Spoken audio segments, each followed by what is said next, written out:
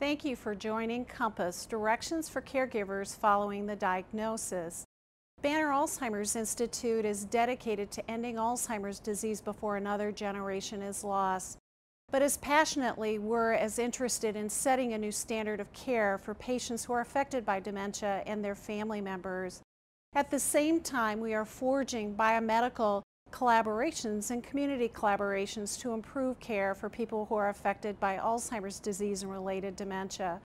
To learn more about Banner Alzheimer's Institute, we invite you to visit our website at www.banneralz.org. We have created this Compass program to help caregivers find success and solutions in caring for someone who's affected by dementia, because we know that caregiving can be tough and that there is nothing logical about living with a dementia. So today's session, we're going to be discussing what is dementia and how is it different from Alzheimer's disease.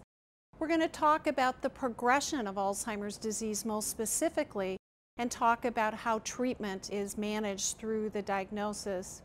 We will take you through a variety of roadblocks that are likely to happen, these problems that come up unexpectedly.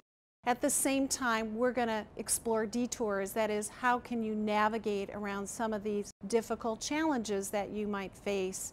And at the same time, we're going to provide you some rules for the road so that you can be successful as a caregiver.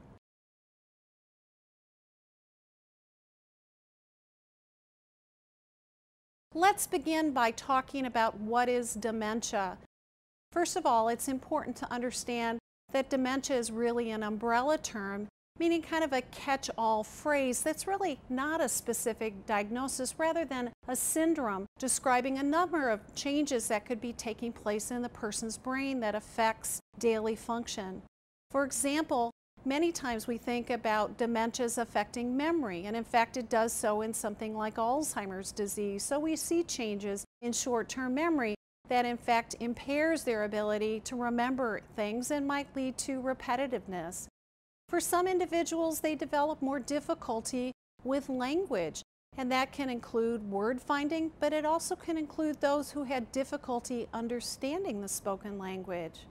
For some, there are changes in their brain that lead to changes in personality and behavior and can go on and affect judgment and reasoning and cause differences in how a person behaves.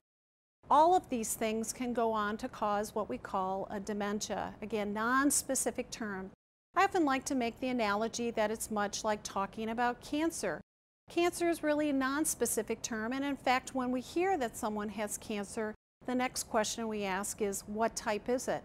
Well, the same thing it goes with dementia. When we hear that a person has dementia, we will likely say, what type of dementia is it? So let's explore the different types of dementia that exist in this umbrella category. As you will see within the umbrella, there are probably about 100 different types of dementia, but what we're going to discuss are the most common types that people are more likely to be diagnosed with. So for those individuals who are diagnosed with a vascular dementia, these are individuals who could have a single stroke or more likely a series of small strokes over time that affect memory and thinking and will impair a person's ability to manage independently in daily life. What we've learned about individuals with vascular dementia, though, is that they are often at risk for also developing Alzheimer's disease. As we understand what the risk factors are for vascular dementia, they include poorly controlled high blood pressure, individuals who have high cholesterol, or those who have diabetes, often that has been poorly managed. Because these chronic conditions can lead to difficulties, we can in fact see people at risk for developing these small strokes over time. At the same point, we also want to recognize that high blood pressure, high cholesterol, and poorly controlled diabetes are also risk factors for accelerating the onset of Alzheimer's disease. So it's not uncommon for people who have vascular dementia also to have Alzheimer's disease co-occurring in the brain. When that happens, and the physicians believe that is the cause, we are likely to call it a mixed dementia. There's a category of illnesses called frontal temporal dementia or degeneration. And this really describes the area in the brain that a disease might be striking. When the disease strikes the frontal portion of the lobe, we are likely to see changes largely in social behaviors and decision making. In fact, the frontal lobe is a really important part of our brain. We often call it the executive center, meaning it's the CEO of you. It's how you make decisions. It's how you use logic and reason. It's how you control your social behavior so that you keep unwanted, unfiltered words to yourself rather than blurting them out. It's what keeps you from accelerating and wanting to hit a driver who was just rude to you. All of those things happen in your frontal lobe. So when we see individuals develop these frontal temporal dementias, particularly when it's in the frontal lobe, we're likely to hear more of a history that a person's social behavior is changing in a way that's unacceptable, and that in fact does affect daily life. On the other hand, we have individuals who have a disease that will strike the temporal lobe of the brain. And this part of the brain is really important in terms of language. So we have some individuals, for example, who have very difficult time with language production. For example, recently I provided some memory screening to a 58-year-old woman who had a master's degree. And one of the tests that we asked her to do was to create as many words that she could think of within 1 minute that began with a certain letter. Over the course of 1 minute, this woman was only able to produce 4 words. I think you would agree that this is a tremendous difficulty, and in fact she went on to be diagnosed with a disease we call primary progressive aphasia that falls into this category of frontal temporal dementia. At the same time, we have seen individuals who have more difficulty with understanding language, and clearly if we don't understand language, living daily life in a normal way is going to be very difficult. The next area of disease that we're going to spend a tremendous amount of time is that of Alzheimer's disease. And I think at this point what's important to know about Alzheimer's disease is that we call it a disease of memory, meaning that memory are typically the symptoms that we're more likely to hear from family members.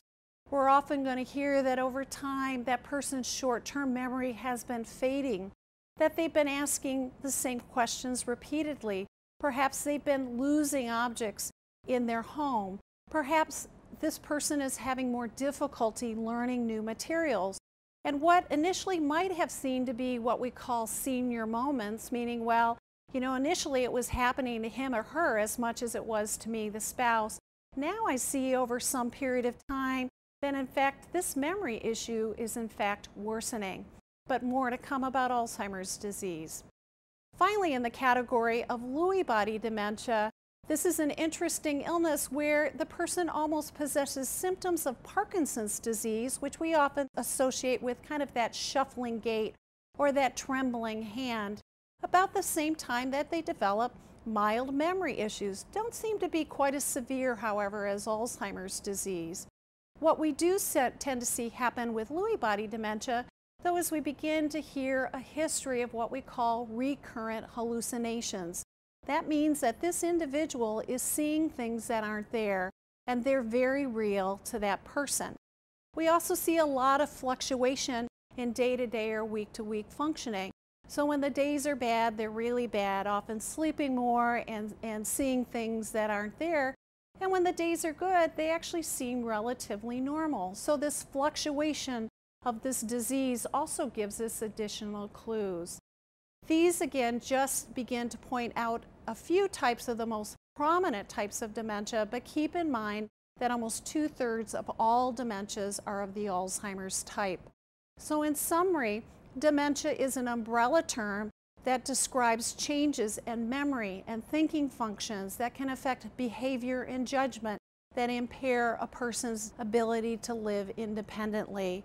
Alzheimer's disease, the most common type of dementia, so that while every person with Alzheimer's disease has dementia, not every person with dementia has Alzheimer's disease.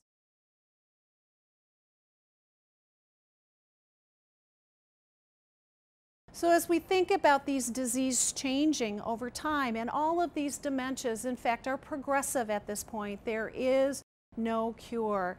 And at best, we're working with symptomatic treatment.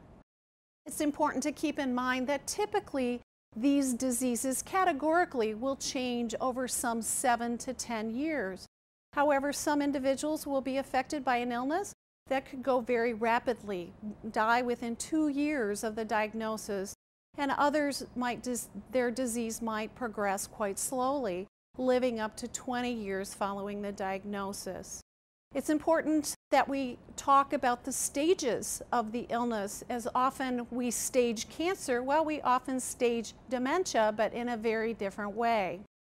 So for example, we call early stage Alzheimer's disease mild dementia for people with other forms of dementia.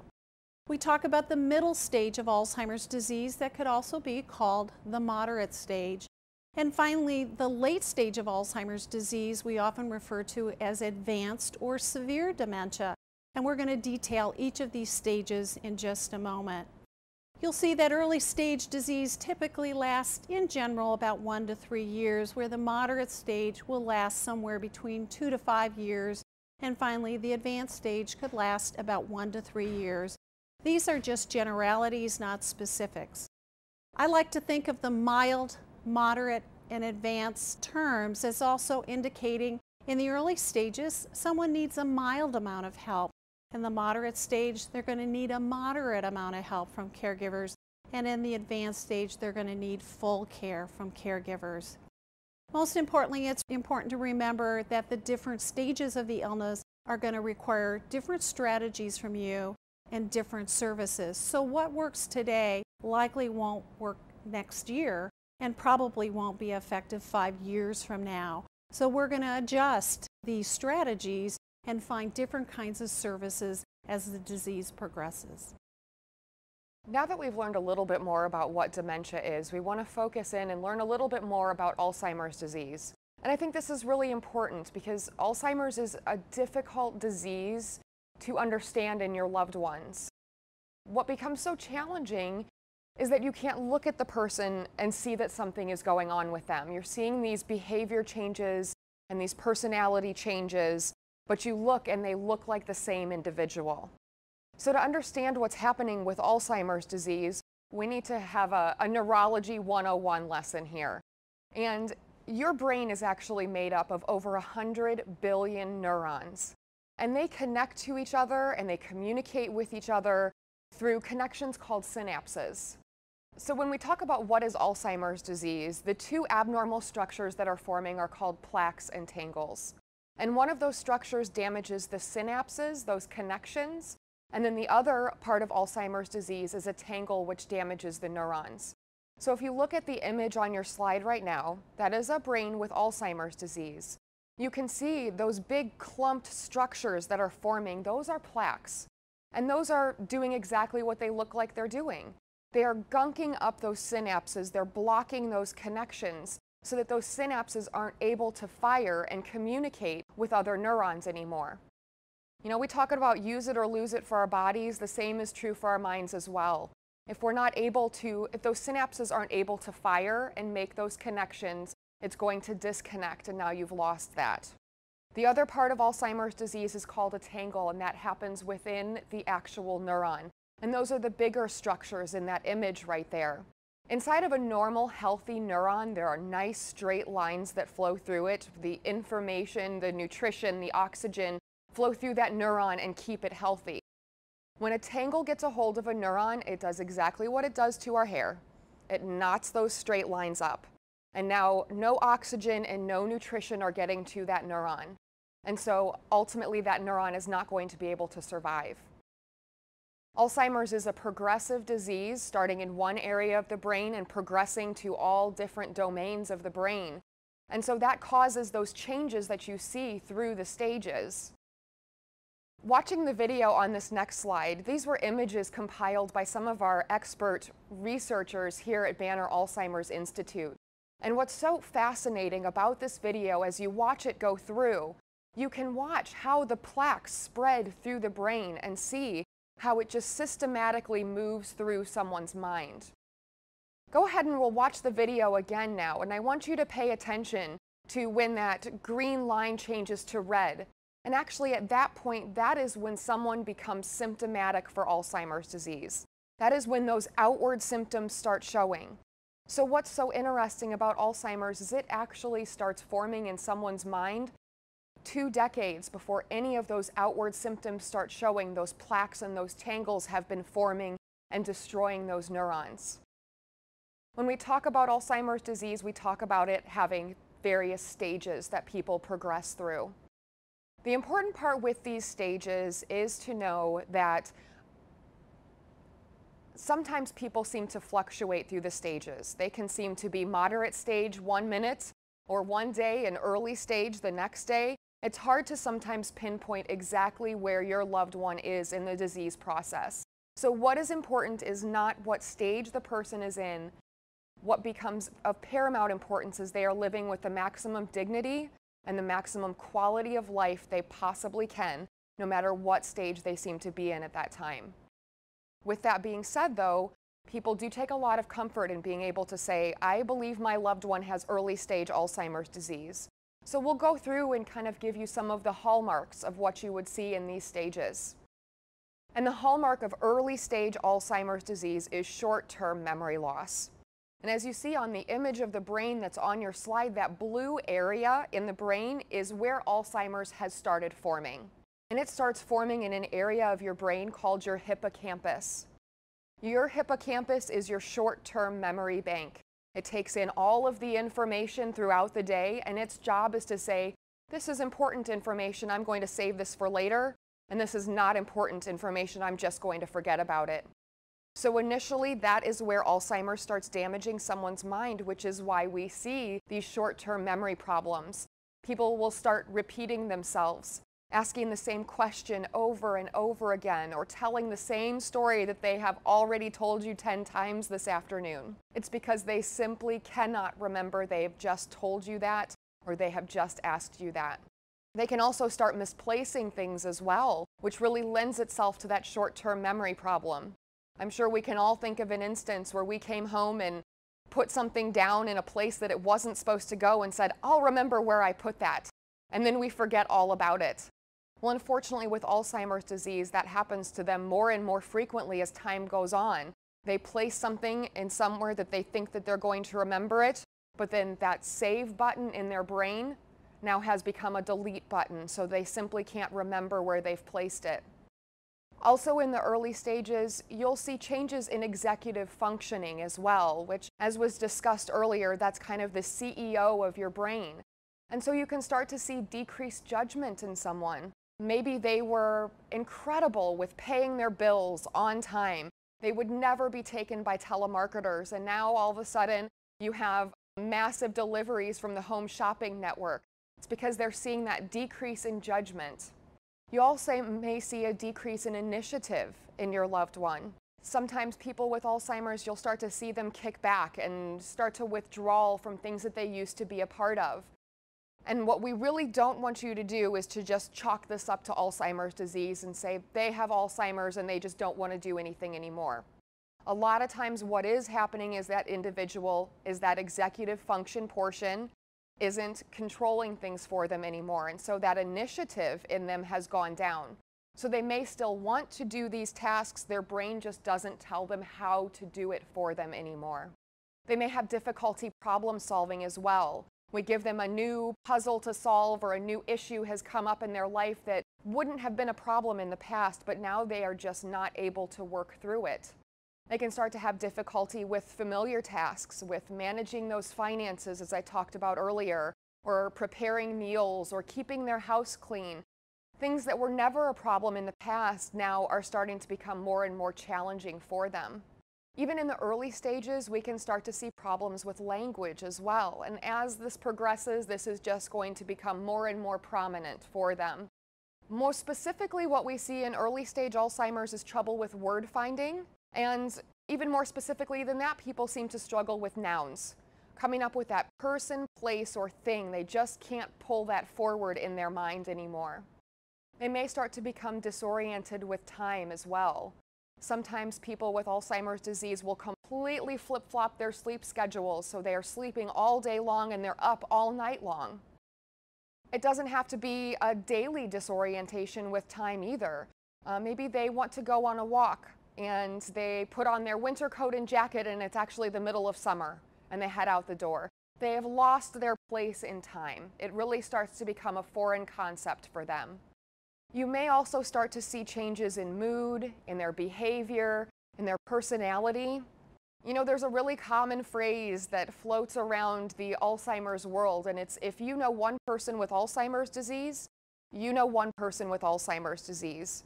While we give you all of these techniques and strategies, and we talk about the changes you may be seeing in your loved one, I would encourage you to think creatively about how maybe symptoms that you're seeing fit in with the changes that we're talking about.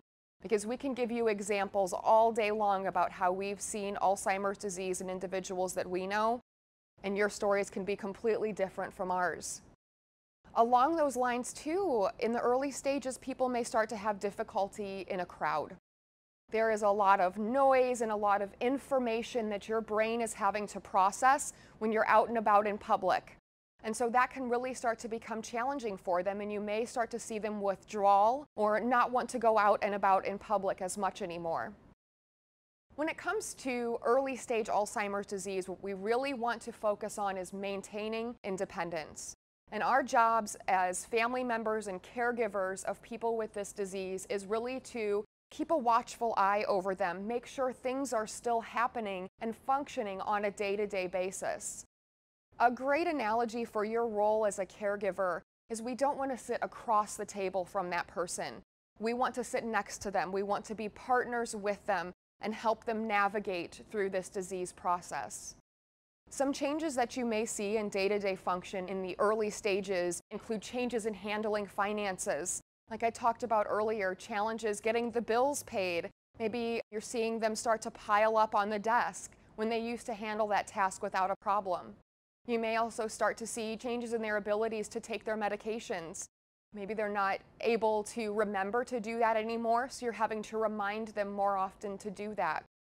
Housekeeping may be another task that you see changes in. They're not able to keep up on that housework anymore. Independent travel as well. In the early stages, it's important to know that driving can become hazardous for that person. For the same reason that we were talking about earlier, a lot of information is coming in that your brain is having to process when you're driving your car. And so even in the early stages, all of that information can become too much for that individual. So independent traveling, driving, again, may become hazardous, or they may start to get lost in familiar situations. Shopping is another function that you may see changes in as well.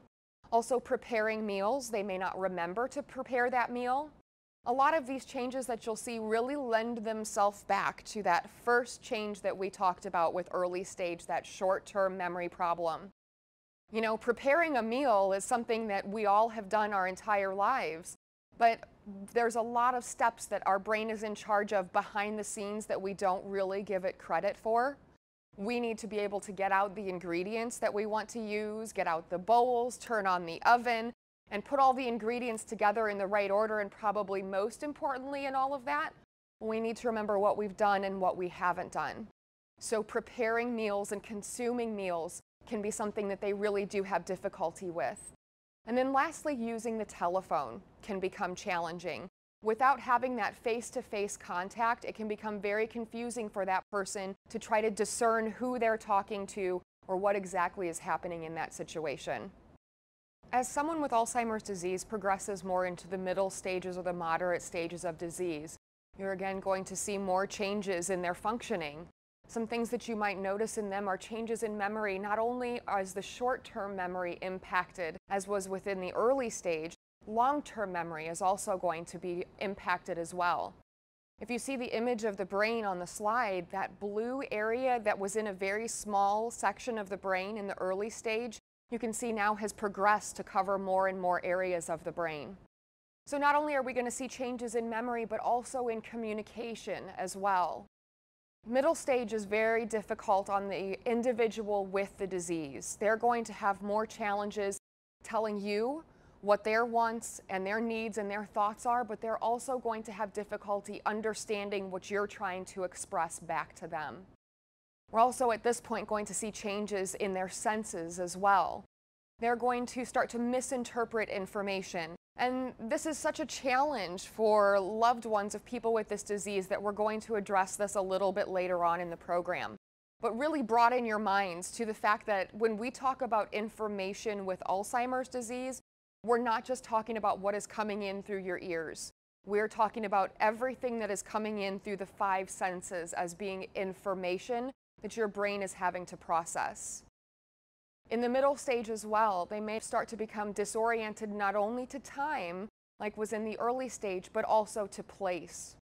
We're also going to start to see more impairment in their judgment and their problem-solving abilities, changes in their personality and their behavior as well. So when we talked about early stage, it was more those outward tasks that we are starting to see problems with. Now that they've progressed to the more moderate stage, it's more daily living tasks that they're going to start to have trouble with. So our goal within the moderate stage is, as family members and caregivers of people with this disease, is to help that person live with assistance. So some challenges that you may see in the moderate stage would maybe be in grooming. Now they're going into the shower and they don't know how to turn on the water, and all of those bottles in the tub just don't make sense anymore. And now they have put shaving cream on their toothbrush and are trying to brush their teeth. You may also start to see challenges in dressing. And throughout the progression of the disease, it becomes really important that we continually adapt to their changing abilities. So in early stage, maybe they were just fine with picking out their clothing and dressing themselves. We just needed to make sure it was appropriate for the weather. Now that they've progressed into the more moderate stage, we also not only need to monitor for the appropriateness of the weather, but monitor that they're putting things on in the correct order. So maybe they walk into their closet and there's just too many choices. So to modify that, we walk out and say, would you like to wear this or this today? And give them 2 options. Another thing that you may see is they're putting their clothes on in the wrong order. They come out with their underwear over their pants. And so to adapt for that, we lay the clothes out in the order that they're going to put them on. Bathing too can become a challenge, and toileting. That information that we talked about earlier, it's not just what's coming in, it's also what's within. And so those sensations that we have when we know it's time to head down the hallway, they're not making sense to them anymore. That nonverbal cue doesn't quite compute for them. They may also start to have trouble eating, and again, we need to modify throughout the course of the disease. And so maybe we're offering them smaller meals throughout the day. And also walking can become a challenge too. When someone progresses into the late stage of the disease, this is where there is really severe memory loss, severe deficits in all areas of functioning. The image of the brain that you're looking at right now, you can see that blue area has consumed the entire cerebral cortex at this point.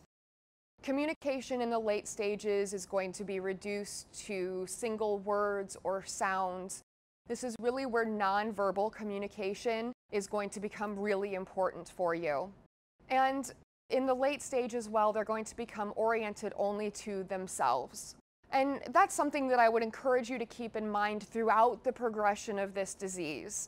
People becoming more and more focused just on themselves. It's almost as if their world is kind of becoming smaller and smaller as the disease progresses.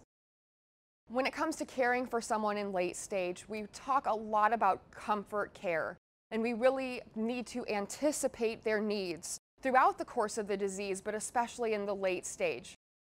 In their day-to-day functions, they're going to start to become completely reliant on others for their self-care. They're not going to be able to do those daily living tasks anymore, and so it becomes up to the caregivers to take those over for them. They'll also probably become incontinent in the late stage and pretty much have no independent self-care tasks at that point.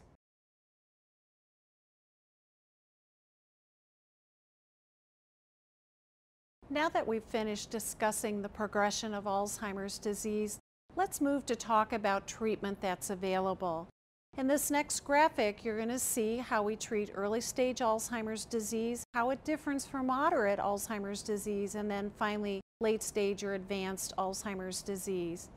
In the early stage, once a diagnosis has been confirmed by a physician, he or she is likely to start the person on a drug from a category of drugs called cholinesterase inhibitors. That's a big word, but essentially these drugs that are in the form of Aricept, also known as donepezil, Exelon, known as rivastigmine, and Razidine, known as galantamine, all essentially do the same thing.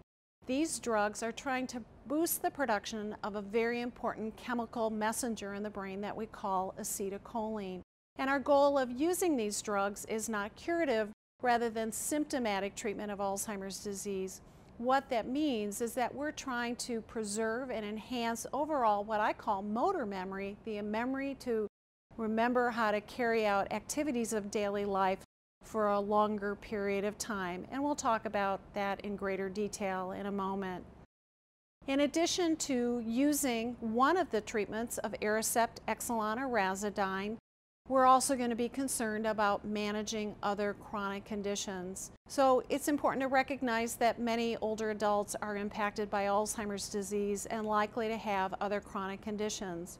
So for example, if an individual has high blood pressure, it's important that we manage blood pressure very carefully. Likewise, if diabetes is present, we're going to manage blood sugars as effectively as possible, as swings in blood sugar certainly can affect overall memory and thinking abilities. Finally, we talked some about the changes that can occur in mood and personality. It's important to recognize that depression actually can co-occur in about 60% of people who are affected by Alzheimer's disease. Therefore, mood management is really important. And having a chemical boost from the use of an antidepressant can really be helpful in terms of dealing with things like lack of initiative or something we call apathy, or even many times the irritability that might come with the frustration of living with Alzheimer's disease. In the moderate stage of the illness, the person should be on a stable dose of a cholinesterase inhibitor, Aricept, Exelon, and Razidine. And these doses are now changing as we're trying to use larger doses to see if we can get improved effect. In addition, your physician provider is likely to add on a drug called Namenda, also known as memantine.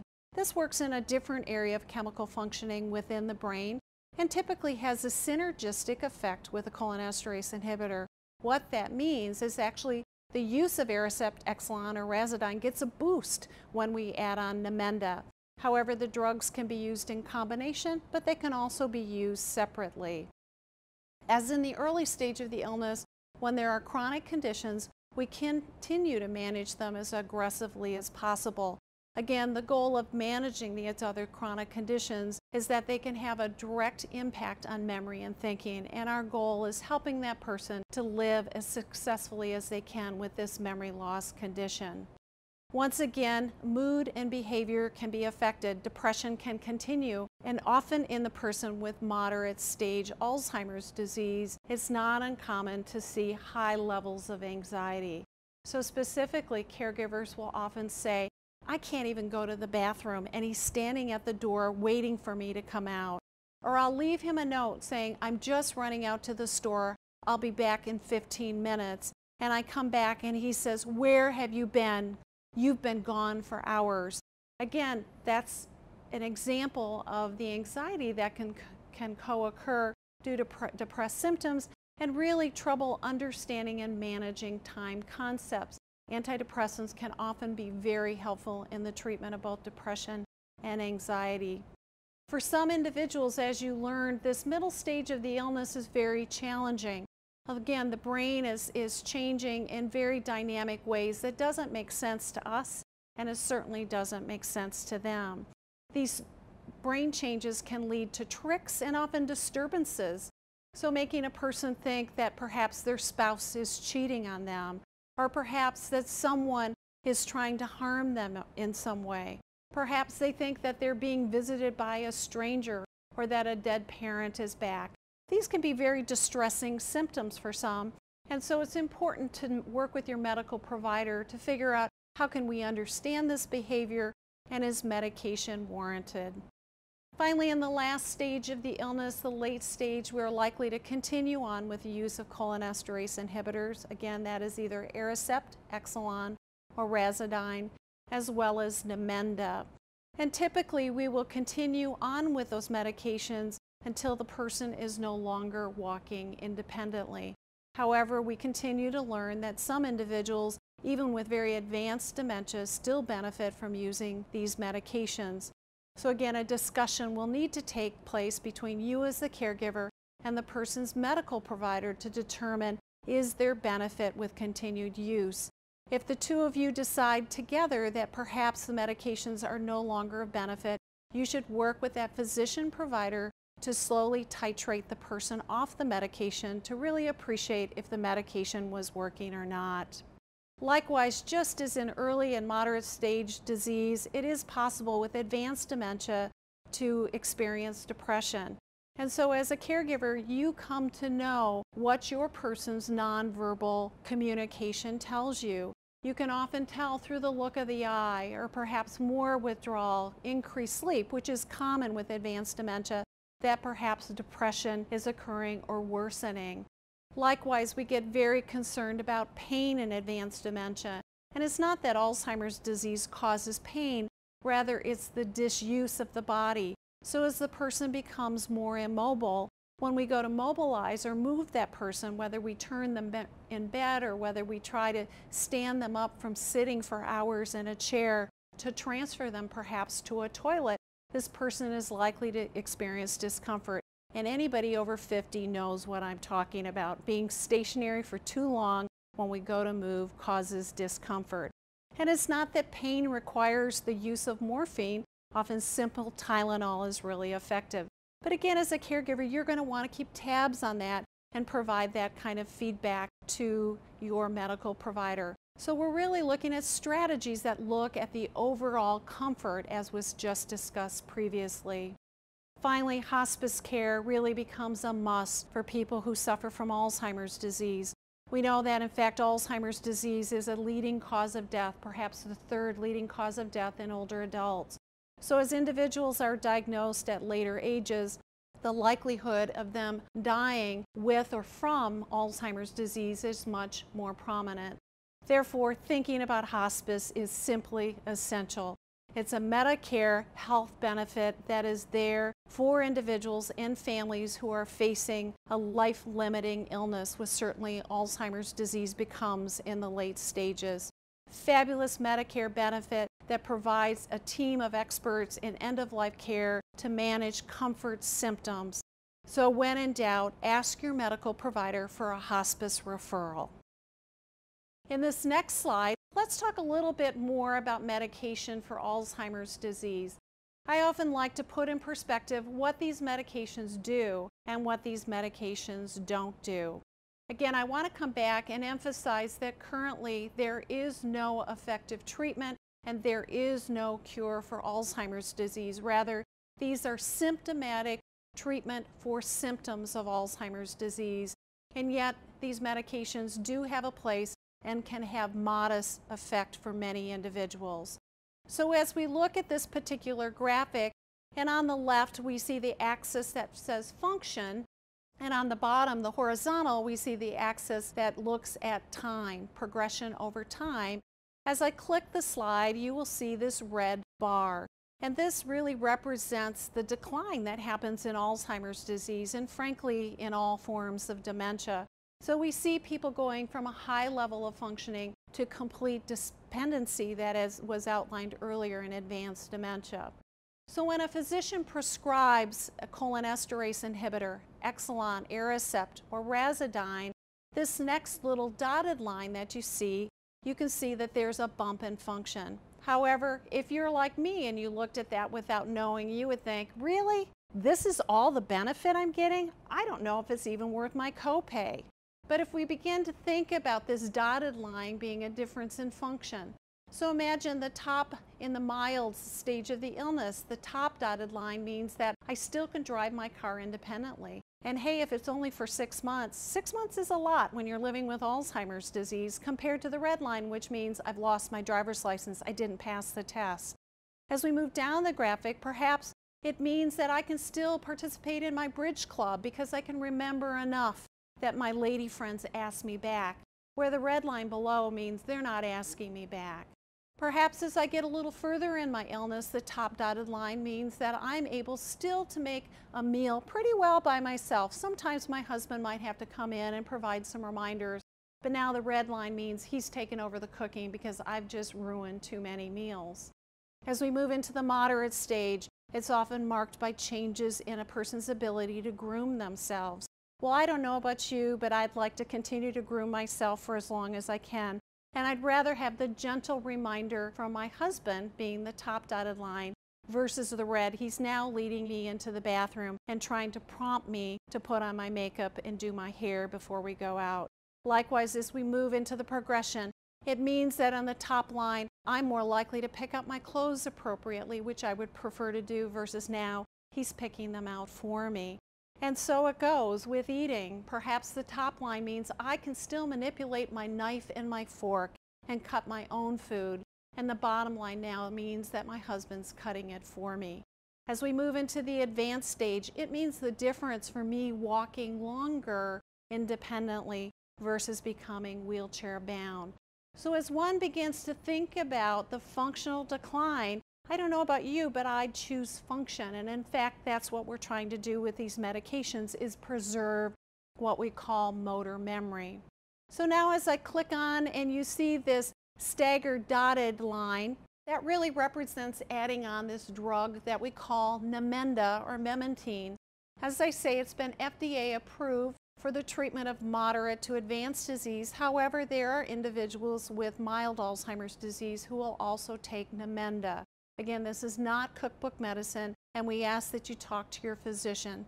However, when the studies were done using these drugs, we found that in fact there was statistically significant improvement in function for those people who were on Namenda in the moderate stage versus in the early stage. And we continue to see kind of a slower slope of decline, and yet there is decline. So common question we often get, well, they're still getting worse. How do I know the drugs are working? Well, that's a really important discussion that we encourage families to continue to have with the physician. And when in doubt, and you want to consider withdrawing the medications, we highly recommend that you do it in partnership with your medical provider and not on your own. We've had clients who have chosen to just stop the medications thinking there was no benefit, and it's almost like the person walked off the side of a cliff. It can be quite dramatic how quickly change takes place. We have a very limited time to see if we can gain that function back. So again, in summary, these medications are not miracle cures, but they can have a moderate benefit in people who are being treated by Alzheimer's disease. So we hope you'll appreciate the role that they play. Let's talk now a little bit about additions to standard treatment, and that is, what role does clinical trials play in the treatment of people affected by Alzheimer's disease? Again, at Banner Alzheimer's Institute, we are dedicated to finding solutions to Alzheimer's disease before another generation is lost. As such, we have a variety of studies for people with memory difficulties. And in fact, at any given time, we're evaluating some 10 to 20 new medications that might be helpful in treating individuals who have Alzheimer's disease, or even those with mild cognitive impairment, which we often call a pre-Alzheimer's state. But to learn more about these clinical trials, we'd encourage you to visit our website or to call the number listed on your screen and talk to a representative on our clinical trials team to learn more about new treatments for Alzheimer's disease. At the same time, we have studies for people without memory difficulties, and in fact, we're seeing more and more individuals who have had family members either experiencing the disease or having died from the disease, who are very concerned about themselves as well. So in fact, we have drug studies that are evaluating new treatments for preventing Alzheimer's disease. Again, these studies are targeting people at greatest risk, meaning that they have a genetic risk, and with advancing age, often individuals over 65. We also have some natural history studies and brain imaging studies that are very helpful to us to understand the biology of the illness. Again, as you saw the graphic earlier showing how Alzheimer's disease spreads over time, in fact, much of this data comes from individuals who are involved in these brain imaging studies.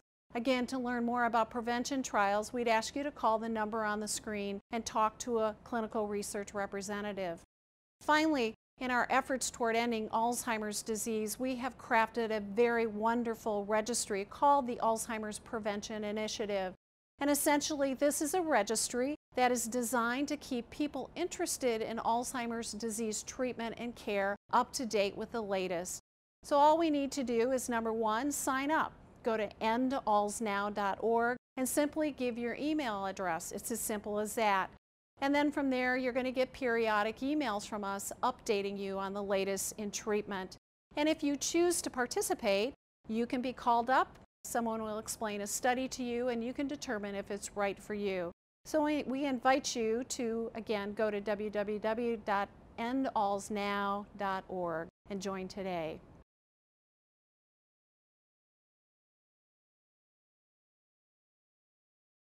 Now that we've learned a little bit about the medication treatments that we can use to treat Alzheimer's disease, you're probably left wondering, so how am I really going to manage this illness and this person that I care about?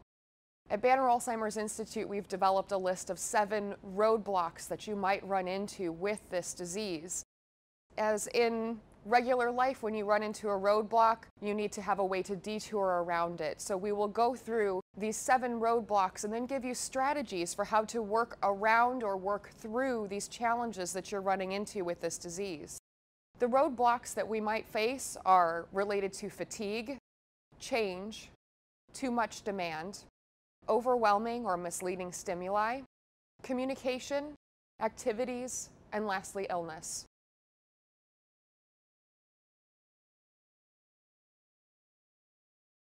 So the first roadblock that we might run into is that of fatigue. And this happens for a couple reasons. First of all, people with Alzheimer's disease are using more energy to complete the same tasks. Their brains are having to find new ways to old information as Alzheimer's is destroying those neurons, so it's just simply going to take them more energy than it did in the past. Another reason for this is they also have a lower tolerance for stress. Again, that information that is coming into them can prompt heightened anxiety within them and more stress. So what can we do if we're running into this roadblock that is fatigue? The detour that we can take, we have a variety of strategies. First of all, we need to learn our person's best time of day. Most people with Alzheimer's will have an ebb and a flow that's generally predictable in their energy levels throughout the day. So get to know those energy peaks and valleys. And so if you know 2 o'clock in the afternoon is a valley, your person gets incredibly tired at that time, we don't schedule going to the doctor's appointment then. We don't schedule going to the beauty shop. We want to schedule that when that's at a peak time of day, when they're at their best. Another strategy that we'll need to use throughout the course of the illness is to have shorter activities for that person. Generally, we talk about in the early stages, someone being able to tolerate activities 2 to probably at a maximum 3 hours of length. When they progress more into the moderate stage, we're looking at between an hour and an hour and a half. And then when they get more into the advanced stage of Alzheimer's disease, we're looking at probably 15 to 30 minutes maximum for the length of activities. We also want to provide plenty of rest periods for our loved one, give their brains a chance to recharge and rejuvenate themselves and be ready to take on the next task at hand. Now, when I talk about rest periods, I'm not saying that I think your loved one should be taking multiple naps throughout the day. If they need a nap, by all means, they should take a nap. But giving them that quiet time, those rest periods, quiet activities can be filled into that time. Maybe they really enjoy bird watching, or their favorite TV show comes on at 2 o'clock, so instead of going to the doctor's appointment, we're watching The Price is Right now so they can recharge. Also, naps are beneficial, and when we talk about naps with Alzheimer's disease, we really encourage people to not nap in their bed. That can, when they wake up, cause them to become disoriented and think it's morning. And as we'll talk about later on with communication and Alzheimer's disease, if your loved one is insistent that it's morning at that point in time, even though it's evening, you're going to be cooking breakfast and doing the morning routine with them. So really watch for indicators with your loved one. Most people with Alzheimer's, they're not going to be able to tell us verbally what's going on necessarily with them, but those nonverbals are really going to speak volumes to us. So look, if your loved one is getting more confused, if they're starting to ramp up with the agitation or the irritability, that could be their nonverbal sign to you that, hey, I'm getting a little bit worn out right now. I need a break. Another detour that we can take in avoiding fatigue is watching their caffeine intake. Really, after early afternoon, if caffeine is an issue for them, we don't want them to be consuming anymore. We also want to talk about following a routine, and we'll get into that one a little bit more when we talk about change. And then lastly, when we talk about fatigue, people with Alzheimer's obviously do need more rest periods. They will be sleeping more than other older adults.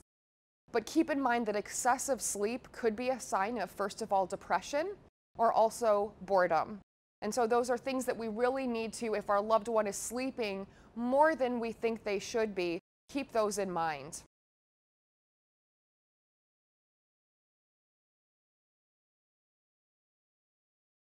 The second roadblock that we might run into with our loved one is that of change. And this can really be a barrier for someone with this disease. This happens again for a couple reasons. As this disease progresses, that intake of information that we keep talking about, the world really becomes less and less familiar to them. And so consistency is predictable and it is comfortable. It's something that they can understand and something they can rely on in a world that has become very unpredictable and very uncomfortable for them. So when we want to detour around that roadblock of change, what we really want to talk about is having a routine for that person. And now I'm not saying every day, day in and day out, you're doing the exact same activities over and over again. There can be a rhythm to that, where weekly, every Thursday, we go to dinner with our friends, and every Saturday, we go to a movie. But generally speaking, you want to have a routine for that person that is predictable for them. So their morning routine is the same. We get up, we make the coffee, we read the paper, we have breakfast, and then we get on with different activities of the day. Another thing we need to talk about when we're addressing avoiding change with our loved ones is big events, and especially holidays can become very disorienting for someone with Alzheimer's disease. Just imagine if you were having trouble processing everything that was happening around you, and now you have the holidays on top of it with music and lights and decorations and a big tree in the middle of the house as well. That can be very distressing for someone with this disease. So consider paring that down for them, not making it such a big event for them. Consider also how you spend your family time or how you have company during the holidays as well. Maybe we're not going to the big corporate Christmas party with hundreds of people there because it's not our loved one's best time of day and because they don't do as well in crowds anymore. So we start to accept invitations to smaller gatherings that'll be more manageable for them. Consider also when family comes to visit you. Consider scheduling them where just a few people come to visit your loved one at a given time, and then giving them a rest period in between. A lot of times family members will be very well-intentioned when they call you up on the phone and they say, you guys are stuck in the rut, you're doing the same routine over and over, you guys need a break. Come on and visit us and we'll get a break from that routine. And really that can send someone with Alzheimer's disease almost into a tailspin because that routine is just that important to them. Avoiding change too is not just these outward events that they're doing. We also want to talk about avoiding changing their environment as well. And I know a lot of times we consider moving when we're caring for someone with this disease, whether it be early on in the process and we're a couple and we're moving to a continuing care retirement community, or they're a little bit further advanced in the disease and they're moving into a memory care unit or a long-term care facility. But really be mindful of how can I minimize this change for this person? And so, for example, I love to cross stitch. And when I get home at night and turn on the TV, if I want to cross stitch, I know I can easily reach into the basket next to my chair and pull that cross stitching out and start doing it. That's comfortable, that's predictable for me, and that's really what we need to consider for people who are suffering from Alzheimer's disease. What are those natural tendencies that they have with this? Do they always reach to the side of their chair for the remote or the magazine? Consider what is the painting that's been hanging above their couch for the past 40 years. When they move into a different place, we put that same picture over the couch in the living room for them to try to minimize that change.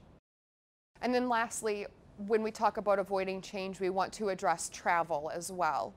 Now, in the early stages and even into the moderate stages, it will really depend on the individual. Traveling is still definitely doable, but it's going to require a little bit more forethought on our part. So when we talk about travel, we just need to take into consideration a lot of the factors again. Whereas in the past, maybe we were looking for the cheapest airfare, now we need to reconsider that. We need to take into consideration their best time of day. We need to find a flight that doesn't have any layovers. We need to communicate with the airline and say, hey, I need a wheelchair to get my loved one through this. We need to go through the short TSA line so that we don't have to wait in line and potentially ramp up that anxiety in our loved one. So travel is definitely still doable. We just need to take some more things into consideration.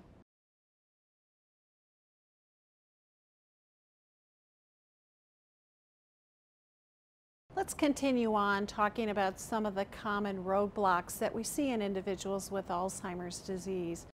Creating too much demand becomes another roadblock. Remember, you learned earlier that information can simply be overwhelming. Again, it's not only what a person is hearing, but what they're seeing, maybe smelling or tasting. And that can become confusing and just simply overwhelming. Sometimes we often have unrealistic expectations. We think, well, they've always been able to do it. Why can't they do it now? And oftentimes we press individuals who are having troubles with memory and thinking to do things that simply they can no longer do. So we really have to begin to appreciate and respect that this is an individual who is doing the best they can. They are trying as hard as they can. And if we push them to try harder, they're only more likely to fail. And now we're going to be seeing some of those difficult behaviors like agitation that we didn't want to see. So let's talk about detours to avoiding too much demand. First of all, it's really important to be realistic. Again, what the person can do and what the person can't do. And we certainly want you to focus on the abilities that are left and not focus what is gone, but again, be realistic and accept and have changing ideas about how to create success in everyday life. The next thing that often creates a lot of demand that we can avoid having difficulty with is pre-announcing events. Oftentimes our good efforts are trying to tell someone, guess what, Johnny's coming to visit us in 2 weeks. Well, the person with memory and thinking problems, what's 2 weeks when they've lost all sense of time? So in fact, when we've pre-announced, what we've ended up with is creating a lot of anxiety as we hear from this individual, when is Johnny coming? When is Johnny coming? About 20 times a day. So we really begin to think about what do we announce and when do we announce? And for some individuals, we're announcing right before the event's taking place.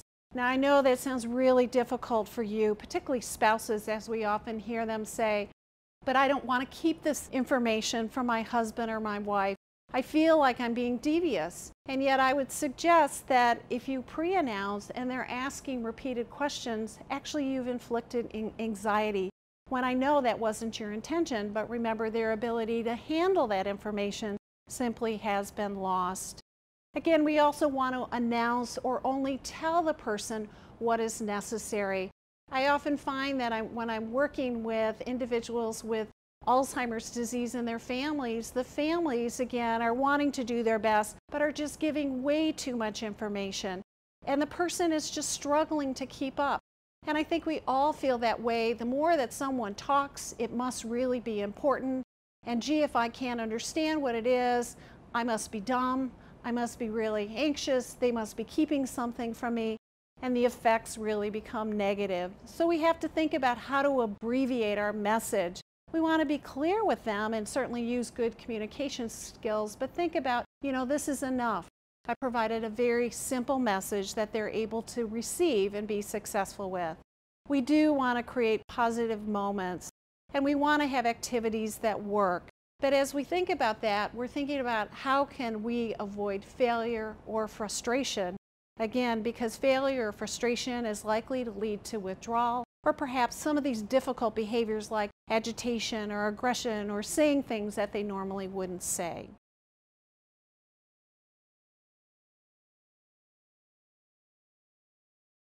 Let's look at another common roadblock that we've talked a little bit about already, and that is overwhelming or misleading stimuli. So you've already learned that the brain's ability to interpret information has become damaged. Not only perhaps taking in verbal information and perhaps trying to decode it and understand it, but sometimes even what we see and understanding what we see and how we see it might be misinterpreted. For example, one might be watching television and think that what is happening on the TV is actually happening in the home. That would be an example of a misleading stimuli. So as we look at detours to avoiding overwhelming or misleading stimuli, I want you to consider these things. As was talked about earlier with holiday gatherings, big events, we want to think about social functions. We want to think about limiting the number of people. So perhaps your family get-togethers, which might have been 8 people, now are more successful with 4. We want to consider having a buddy. So let's say we plan to go to dinner with our family. The buddy is not you. You as the caregiver should get the night off so that you can enjoy other people. However, if we don't assign a buddy, which could be perhaps the daughter or maybe a grandchild, they're not likely to engage that person at all, and your person's likely to withdraw or perhaps become very rude and say, "I'm out of here." So assigning a buddy to kind of keep that person engaged in discussion will really be helpful.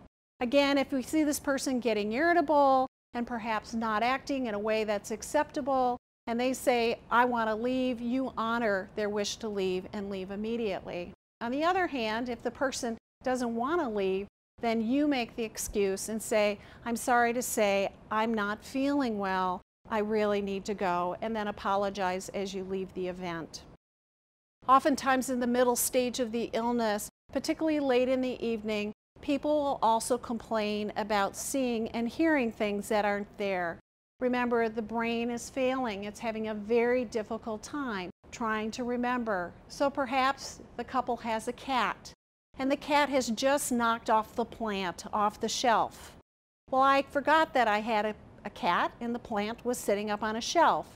And so as I hear this noise, and I'm the person with Alzheimer's disease, I'm likely to say, someone just broke in our home.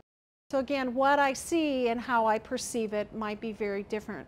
So you as caregivers need to become the person's detective. We're going to ask you to remove distraction. If the TV is on, shut it off. Again, this is a time to eliminate those kinds of things that people might misperceive. Perhaps if your loved one is talking about a person who is deceased like they're living, it could be that there's a picture that's prominently displayed. Simply removing the picture made that misinterpretation go away.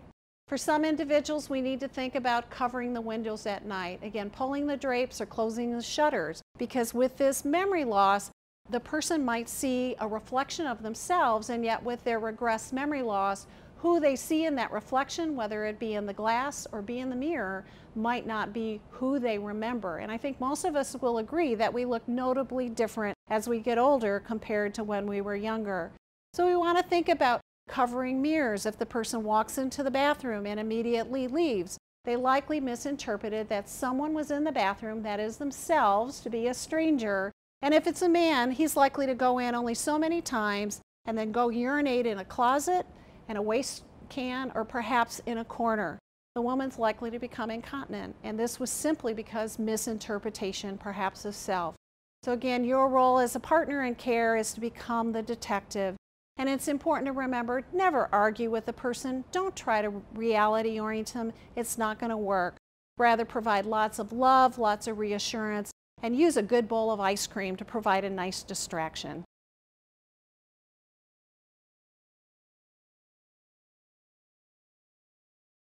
Another roadblock that we're going to run into as our loved one is progressing through Alzheimer's disease is that of communication.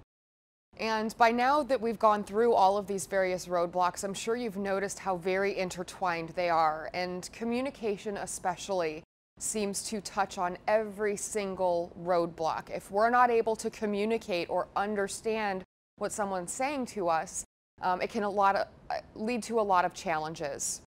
So we have some communication don'ts that we really encourage people to follow. We don't want to correct the person, convince them, or coerce them. And usually when I say this with an in-person audience, you get a lot of snickers and laughter when you say things like that, because that's a natural part of communication.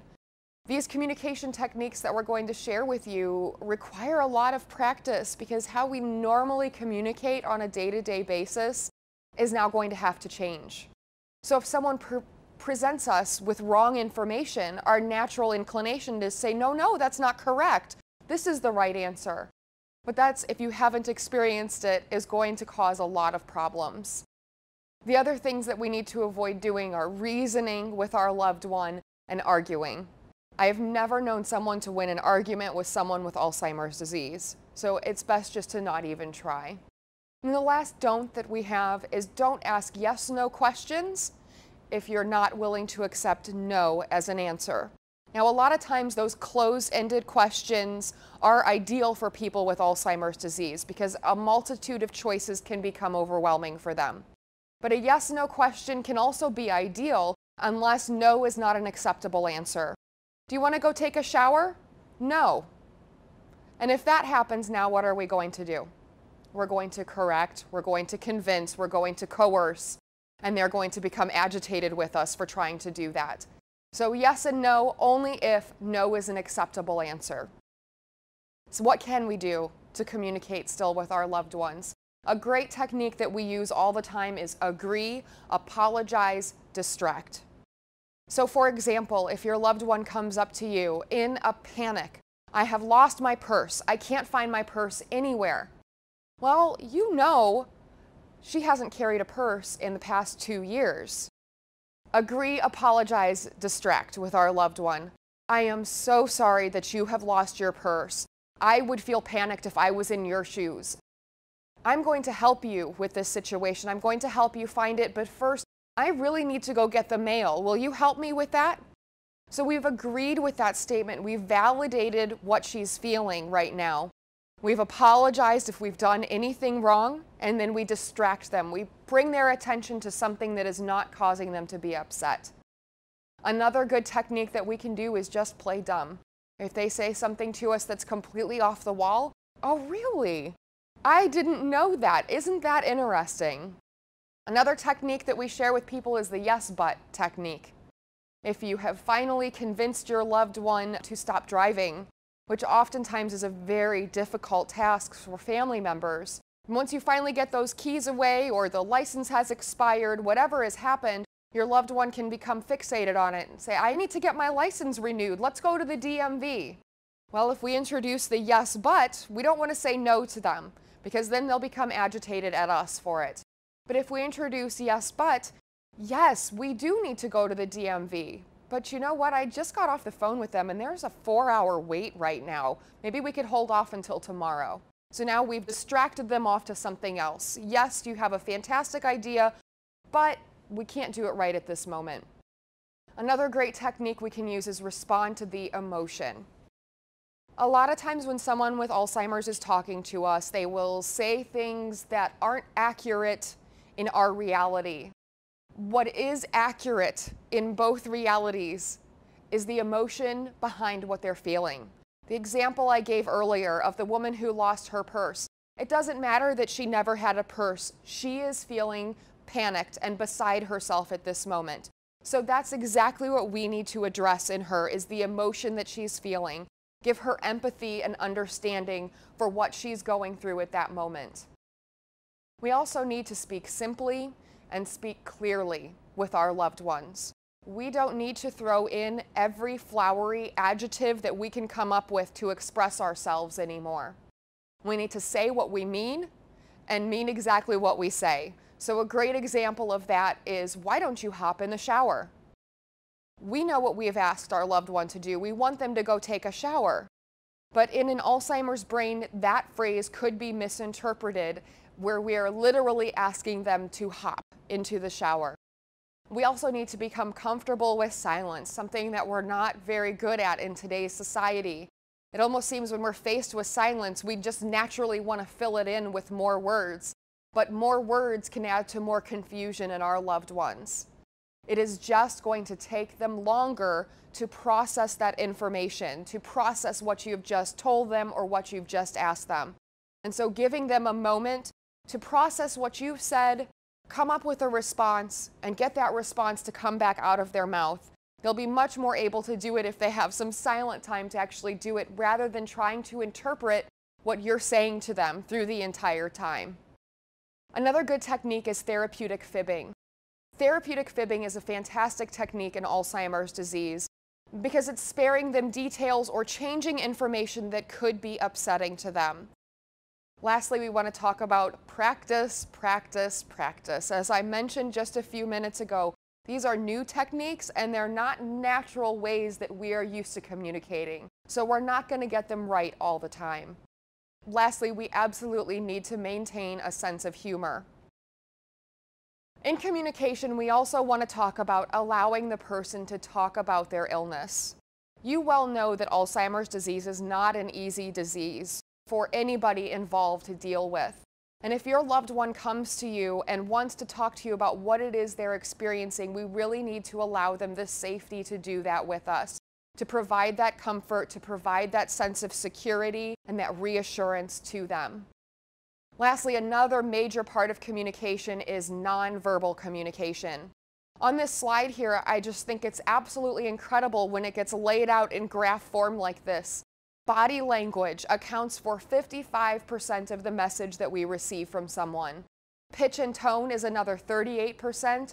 That makes a verbal, the words that you are choosing to use, only 7% of the message that someone gets from us. And that's in cognitively healthy adults. Now, if we're dealing with someone with dementia who has damage to that communication center in their brain, that nonverbal communication is going to become that much more important. It's pretty hard to be mad at someone who just has a beaming smile on their face when they come up and greet you. It's fantastic to see you today. I really am looking forward to all the things we're going to do together. And being natural and open with that person, that message is going to transfer to them as well.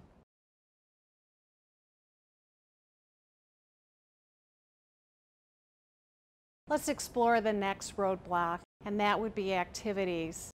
While activities certainly are an important part of our lives, let's face it, as a caregiver, the last thing you want to do is become the activities director.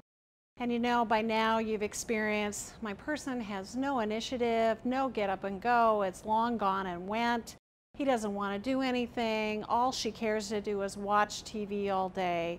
So lack of initiative is an important feature in Alzheimer's disease. As we stated earlier, that executive function, that ability to initiate and to be able to sequence, a lot of the steps take place in activities just become really difficult.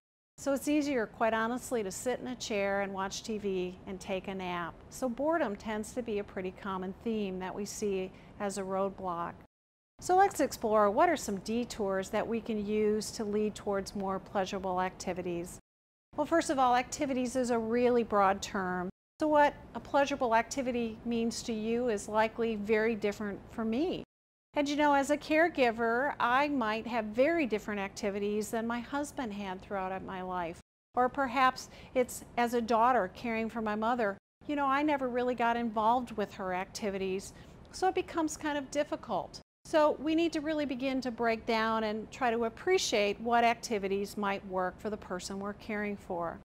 Well, a great place to begin is thinking back or trying to connect with others perhaps who were friends with your mother. What were her lifelong preferences? What does it Mom like to do? So maybe we learned that she liked to play cards. And while bridge maybe isn't possible now, maybe playing a game of solitaire might work for her if we introduce it to her. So we really want to begin to explore what have been her lifelong preferences and her interests and go from there. But also keep in mind that people with dementia often forget what they weren't interested in. So perhaps in the past they would have said, no, that's just silly, I would never do that. Now we can introduce an activity such as creating art where the person forgets that they were bad at art. They were told they were bad at art. They had no interest, and now we introduce it and they actually enjoy it. We want to think about alternating quieting activities with those that are more stimulating. So for example, going out to lunch with a friend would be a wonderful activity, but pretty fatiguing, as we talked about before. Perhaps there was a lot of chit-chatting that went over the lunch period, and now this individual comes home and they're really quite fatigued. But rather than taking a nap, perhaps a quieting activity like, here's a magazine, it just came today, why don't you leaf through it and see if you see some new recipes? You know the person's not going to find a recipe, but it's an activity that's familiar and really quite comforting. So we want to think about balancing those quiet activities with too much activity. As we said, that will lead to overwhelm. That will likely come back later in the day. So factoring those rest periods will really be important. Do you see a theme here, how all of these roadblocks interrelate? Likewise, we want to be prepared to adapt the activity as the disease progresses. So I like to use golf as an activity. Well, I like to golf. But 18 holes, wow, that's 4 hours. And you've learned by now that 4 hours is a lot of time, even in early stage Alzheimer's disease. So perhaps suggesting or making a tee time just for 9 holes is enough. As the disease progresses, and playing 9 holes is even difficult because now the person's losing track of their score. They can't find their ball. It's creating frustration for them or maybe even for their golf partner. So perhaps now we begin to putt on the green or just go get a small bucket of balls for the driving range. The great thing about television is just about everything's covered. So the Golf Channel might become a new way to introduce golf for somebody with more moderate to advancing disease, and talk about the golf. Not so much about who the players are or perhaps the rules of the game, but my, isn't that just a beautiful hole? Gee, do you think you could get out of that sand trap? So engaging in a discussion can become fun. And finally, with somebody with very advanced dementia, getting a picture book of golf can work, because we've all learned that a picture's worth 1,000 words. So you've learned that words don't work, but images do. So that's a great example of how you can adapt an activity to meet the changing needs of the person with dementia. We often find again that it's very difficult as a family member to have to try to engage the person in pleasurable activities. Again, you learned if you're not excited, they're not excited. If you say, hey, let's go out to dinner, and they see that you're feeling kind of frustrated or looking angry, as you've just learned, they're likely to say, no thanks. So again, if we can't be excited about the activity, perhaps we need to look elsewhere. You know, by the moderate stage of the illness, I really work with families to think about engaging or enrolling their loved one in an adult day healthcare program. These day programs are really terrific. There's social settings that are based on very structured and predictable activities, provide mealtime, and really accommodate the person to have a good time and the family member to get a break. If that doesn't work for your loved one, hiring a companion through a home care agency can also be very effective. Again, the goal of the companion is to occupy that person, to take them out, to do some things or do activities in the home, allowing pleasure for the person and a respite break for you as the caregiver. Most importantly, in any activity for us, even without dementia, the goal of any activity is to have fun. We really want to focus on the pleasure of doing versus how good it turns out. So think about that in your loved one. Don't judge the final product. Rather look at, did they enjoy the time that they were engaged in a certain activity?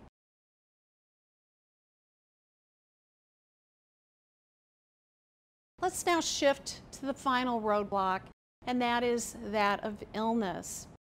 So you've already learned that these diseases that take a toll on the brain are very difficult. We talked about how chronic conditions, if not controlled, can also add to more confusion. Well, in fact, sometimes it's really difficult to understand if something new is taking place. So we try to cue in families to think about understanding that a sudden change in behavior, in confusion, or perhaps all of a sudden seeing things that aren't there, hallucinating, signal that something is wrong. And we're often talking these changes occur over hours to days. So this becomes a medical emergency from our perspective, and we call this sudden change in memory and thinking delirium. Very different than dementia, which is kind of slow progressing. So some detours and things to consider if you think illness is striking. One, consider, might this person be dehydrated? And in fact, often what we see is that people with dementia don't drink as much fluids as they did in the past. Oftentimes families will say, well, I put a big glass of fluid by the chair, but it's just sitting there all day. Well, the person has forgotten how to initiate taking a sip from the cup. Again, dehydration can happen and cause pretty significant sudden confusion. Likewise, kind of hand in hand, if people aren't drinking enough, they're more prone to bladder infections, urinary tract infections. And oftentimes, nurses who are working in long-term care facilities, when they see a sudden change in this person's mental status and their confusion, the first thing they'll do is call the doctor and say, may we get a urine sample to send off to the laboratory, thinking it's likely a urinary tract infection. People with advanced dementia, however, could have pain. Perhaps they could have had a fracture that just happened by itself, and they have no other way to signal that they hurt. And now, all of a sudden, there's increased confusion. Again, your role as a detective, and certainly if you can't figure it out, getting with your doctor can be very helpful. Likewise, something new for us is this idea that we have to keep track of bowel movements. Again, somebody with moderate dementia now might forget, and perhaps with the lack of fluid and perhaps not eating enough fiber, they're not having those regular bowel movements in the past, and all of a sudden they're constipated. And what do we see? We see increased confusion. Finally, medications can play havoc for people, especially older, frailer people with memory problems. So whenever a new medication is started and you see a sudden change in memory and thinking or increased confusion, it's really important to be suspect of that medication. In any of these situations, your primary action is to call your primary care provider. You probably don't want to call your memory loss specialist because it's likely not to be Alzheimer's disease, rather another chronic condition that your primary care doctor is going to be expert at treating.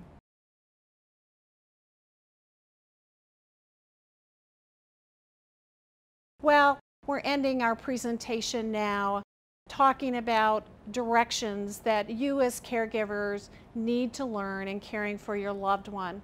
We hope that you found this class to be helpful. We've learned from our family caregivers that in fact it takes a lot of time to learn these new strategies. We can't just hear it once. Oftentimes we have to hear it 3 or 4 times. So we invite you to listen to the program again. We hope that you find those segments maybe that are most of interest to you, because this is the roadblock that you've now encountered, that you'll visit that segment and continue to review this information and kind of rethink your strategies. We'd also encourage you to share this program with other family members and friends so that you can all have a similar understanding and perhaps develop some consistent approaches that you can use with your loved one. Finally, we invite you to visit our website at banneralz.org to get connected, learn more about the additional educational programs that we offer on site as well as through webinar. You can get signed up for our monthly newsletter, and you can learn how to be involved in our prevention treatments as well as some of the clinical trials for people with dementia.